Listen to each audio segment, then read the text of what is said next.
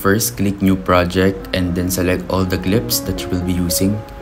So I'll be using 6 clips overall for this tutorial.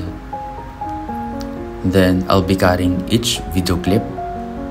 But before that, I'll be putting the background music first. So this song is from the We Don't Talk Anymore by Charlie Puth. So I'll be matching it on the tune of the background music or the beat. So I'll be doing this in each video clip.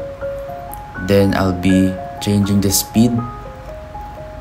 So I'll be using the curve, then montage.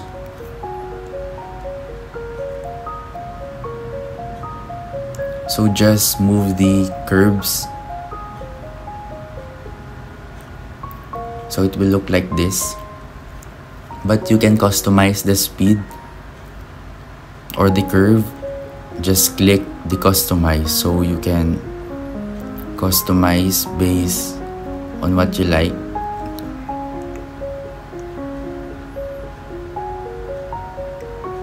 Make sure to match the change of every video on the beat of the music.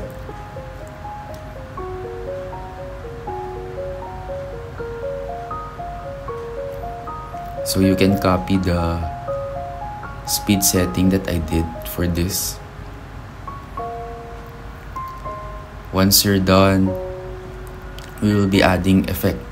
So go to effect, then go to basic or shake. So we'll be using this pulse shake number 3.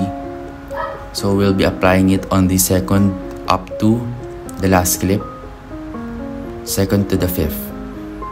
Then go to effect again, go to basic, then click this up down 02. You can use as well this up down 01, but for now I'll be using this up down 02.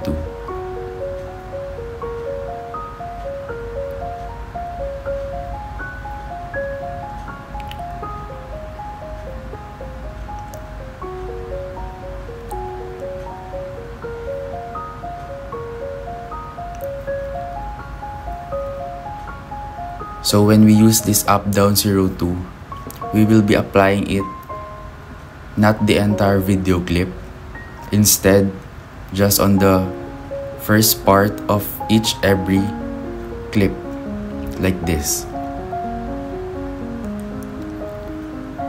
So I'll be putting it one by one. So just duplicate it.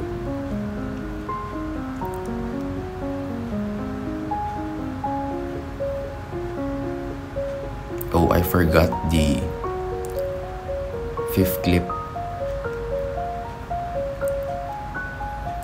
Now go to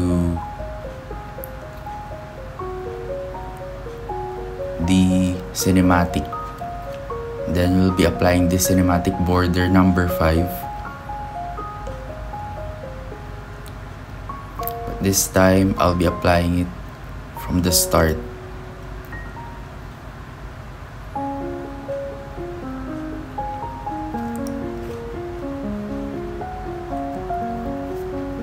So this is the final result for this.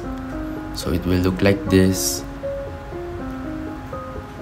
And for the last, we will be applying the combo animation on the second up to the last clips.